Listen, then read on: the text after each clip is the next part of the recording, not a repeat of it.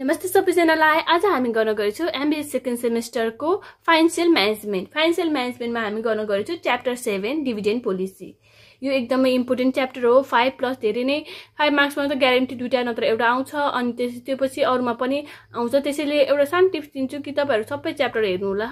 त्यसले गर्दा तपाईलाई easily pass plus extra marks ल्याउन मद्दत गर्छ।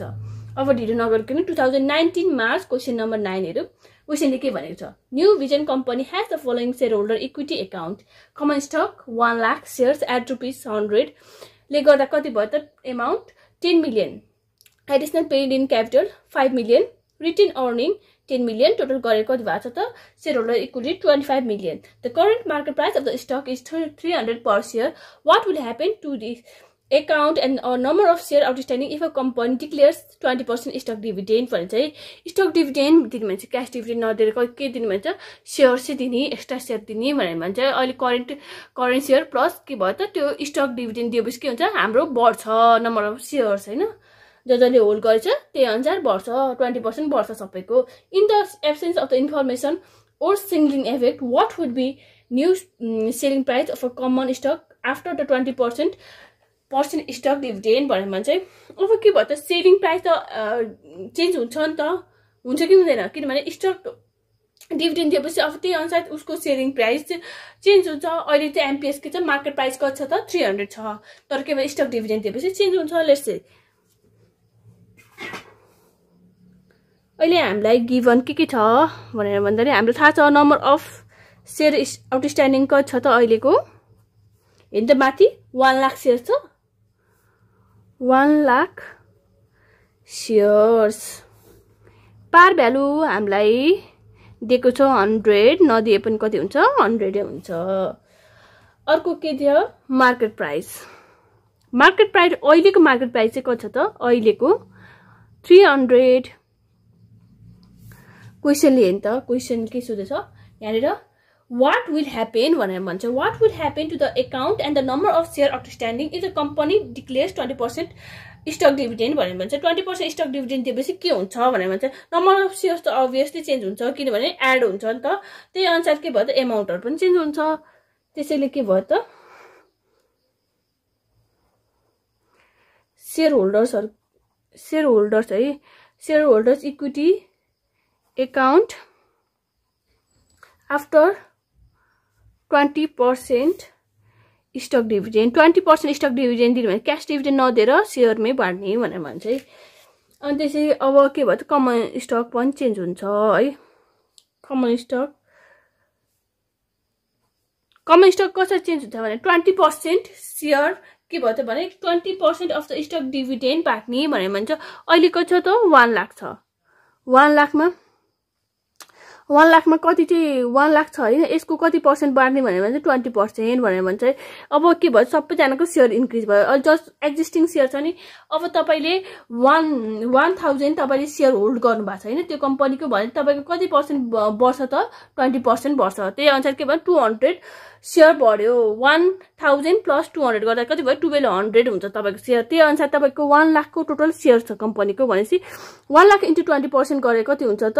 20000 हैन। नम्बर अफ शेयर त बढ्यो, त्यसैले के भयो त यहाँ 1 लाख भयो त भएन नि, 1,20,000 है इन्टु पार भएर थाहा छ हामीलाई ₹100 हैन त, अनि यो र यो इन्टु गर्दा कति भयो त 12 मिलियन। अब यहाँ एडिशनल पेड इन क्यापिटल, अब एडिशनल पेड इन क्यापिटलमा चाहिँ के हुन्छ भनेर भन्दाखेरि हाम्रो यहाँनिर कति छ त भनेर भन्दाखेरि हाम्रो यहाँनिर हेर्नु है, यसमा के हुन्छ त भन्नु त हाम्रो अलरेडी 9 मिलियन छ है। अनि यहाँनिर के हुन्छ त भनेर भन्दा additional to paid in capital, अब हाम्रो 9 मिलियन छ है प्लस अब हाम्रो कति यसमा कति हुन्छ भने हाम्रो मार्केट प्राइस भनेको 300 थाहा छ हामीलाई, पार भ्यालु भनेको 100 थाहा छ, यो माइनस गर्दा के हुन्छ 200 हुन्छ। हाम्रो एडिशनल शेयर कति बढेछ त भनेर भन्दा 20000 है। अनि यो कति रेटले हुन्छ त भनेर भन्दा यो 200 ले हुन्छ, भनेपछि 9 मिलियन 20,000 इन्टु अब एडिसनल पेड इन क्यापिटल कतिले बढ्छ भनेर भन्दाखेरि 20,000 इन्टु 200 गर्दा 4 मिलियन आउँछ है 9 मिलियन प्लस 4 मिलियन हुन्छ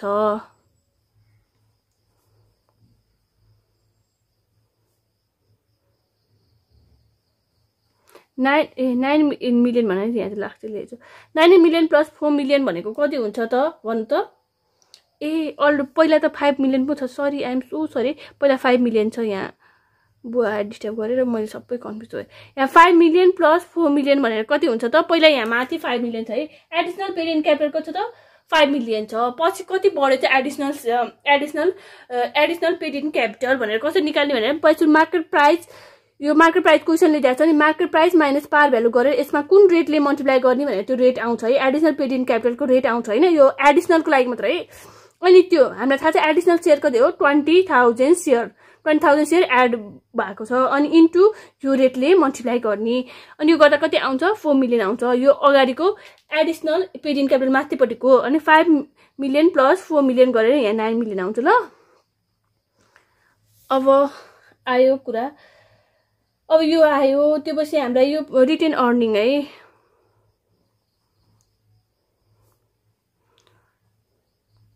रिटेन अर्निङ कति आउँछ त हाम्रो टोटल कति छ त हाम्रो माथिपट्टि नै दिएको छ है शेयर होल्डर्स इक्विटी कति छ त इक्विटी शेयर होल्डर इक्विटी त उति नै हुन्छ 25 million share holder equity change हुन्छ त हुँदैन नि शेयर होल्डर इक्विटी माइनस यो अनि यो गर्नु है 25 million minus 12 million minus 9 million गर्दाखेरि कति आएछ भन्दाखेरि 9 मिलियन गर्दाखेरि 4 मिलियन आयो है यहाँनिर 4 मिलियन लेखौँ रिटेन अर्निङ त घट्यो नि त रिटेन अर्निङ कसरी घट्यो भनेर भन्दा आएको पैसाले त हामीले के दियो त भन्दाखेरि हामीले आएको पैसाले त हामीले स्टक डिभिडेन्ड दियो नि त अनि स्टक डिभिडेन्ड दिएपछि त हाम्रो आएको पैसा त घटिहाल्छ नि हैन त्यतिकै त बस्दैन अब अर्को क्वेशनले के सोधेछ है क्वेशनले अब के सोधेछ in absence of an information और साइनली what will be the new selling price of a common stock after 20% of dividend क्वेशनले जे भन्छ त्यही सार्ने धेरै दिमाग लाउने नि त्यही सार्दिने in the absence of an informational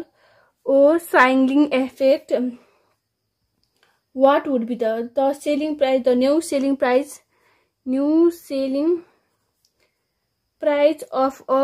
common stock after 20% of the stock dividend है 20% of the stock dividend भनेर भने is given by पनि लेख्दिन is given by भनेर यसरी लेख्नु है क्वेशनले जे भन्छ त्यही सार्दिने अनि अलिकति ल्याङ्ग्वेज मिलाउने अब क्वेशनले के सोध्छ नयाँ सेलिङ प्राइस भनेर भन्छ न्यू मार्केट प्राइस हैन त market price of stock after stock dividend बाटिसकेपछि है त्यसको लागि तपाईलाई के चाहिन्छ market price of stock before stock dividend बाड्नु भन्दा अगाडि इन्टु